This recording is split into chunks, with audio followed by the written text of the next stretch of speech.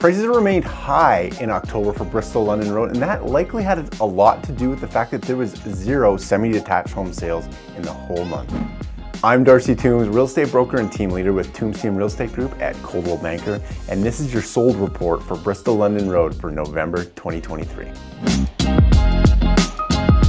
Alright, as for sales for the month, there was actually only 6 sales in the whole community for the month of October. And that would actually be for all housing types, but there was only 6 freehold detached homes that were sold for the whole month. There was 0 condo townhomes, 0 condos, and 0 semi-detached home sales for the whole month. Which really is pretty wild when you think about it, because at the start of November, there was 4 active condo apartment listings and 15 active semi-detached homes that were listed on the market.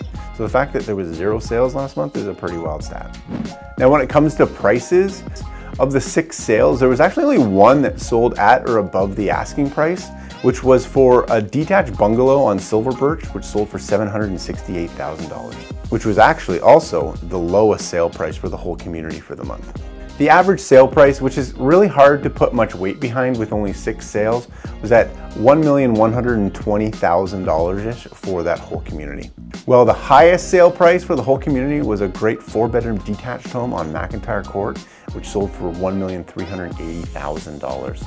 Now this sold in 9 days for 97% of asking, but that home was actually listed in May of this year for $1,750,000, which there was no takers for the home at that time.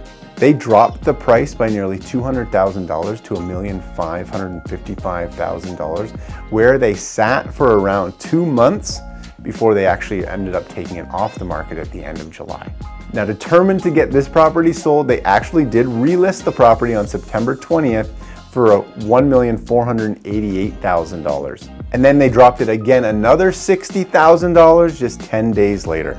And then it finally sold on October 2nd for $1,380,000. So really the moral of this story should be make sure you price your homes right when you're coming onto the market so it doesn't take you all summer.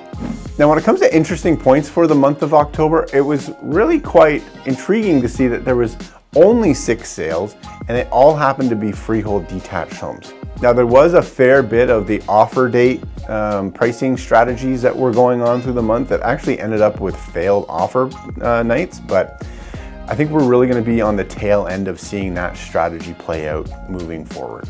It's just not working out as well as it did before now that there's a lot more inventory on the market for buyers to choose from. So as far as what I'm expecting to happen in the month of November, I am expecting to see a lot more sales of semi-detached homes and condo apartments.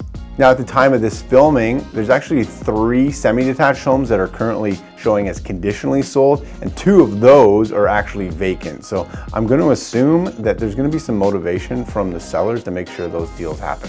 Also, at the time of filming, 14 of the 32 homes that are listed for sale in the community are listed as being vacant. That's over 43% of the listings in this community alone are vacant. Now that works out to be a lot of people that are likely very serious about selling. Now as for Newmarket as a whole, it was the slowest month for sales since October of 1999, when there was actually also only 57 sales that month. And this is also for all housing types, not just freehold detached homes, all housing types including condos. Active inventory was the highest it's been in over 4 years at 243 active listings at the end of October, and is still continuing to grow to this day.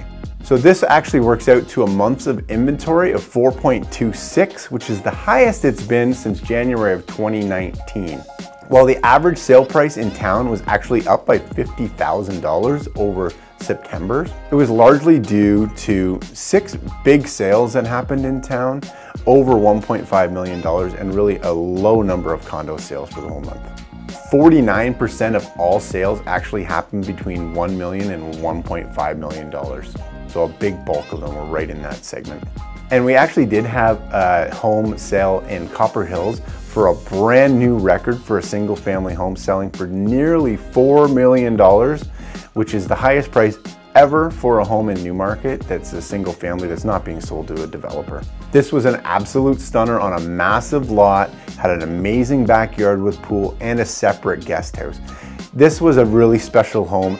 Not really surprising to see the price, especially when you look at what comparable homes like this one would sell for in Aurora or Richmond Hill. It's right in line with that, but again, it's still a record sale and it's something that we're quite excited to see happen.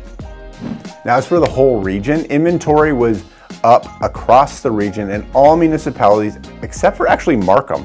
Markham had a slight decrease in the number of active listings at the end of the month. And actually, Woodchurch-Stouffville also maintained 188 active listings, the same number of active listings that they had at the end of September.